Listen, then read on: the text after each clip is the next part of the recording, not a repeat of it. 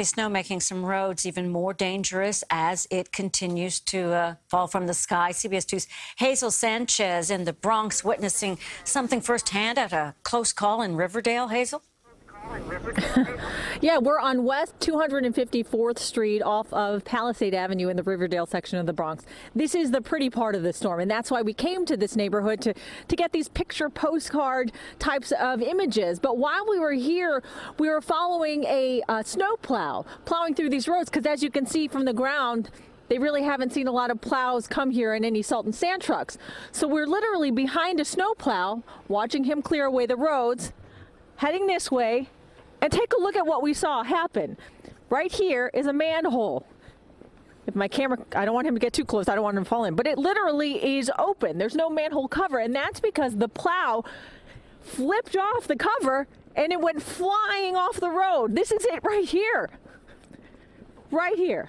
It literally looked like a poker chip skipping off the roadway. Extremely dangerous because with all this snow falling, you can't really see what's going on. Visibility is getting worse and worse by the hour, as you can imagine. So anyone driving by here, anyone walking by here would literally fall right in. It's been a really dangerous situation.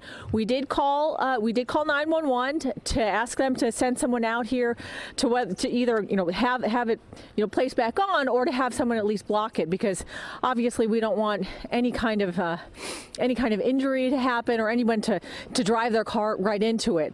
But again, just to speak about conditions out here, we're starting to get a little bit of heavier snow falling now, so it's starting to stick on the roadways, and that's why this situation right now is extremely dangerous, because you can't really see it unless you're on top of it. But again, Dana, that's the situation out here. We are literally, if you can look at our car, blocking this manhole cover just to make sure nobody drives past here. I wonder if the neighbors... It's a close call, and honestly... Right. Go ahead, Dan. Oh, sorry to interrupt. What were you? I'm wondering if the neighbors up the road, I saw their trash cans out there. Maybe you could bring one of those right there as well, if they would allow that. Because your car's going to have to leave at some point, right? Yeah, that's a good idea, but we have chosen not to leave until somebody shows up. It's really too dangerous. And thankfully, we were here, because if we weren't, something terrible could have happened. So important that you were there doing all the right things.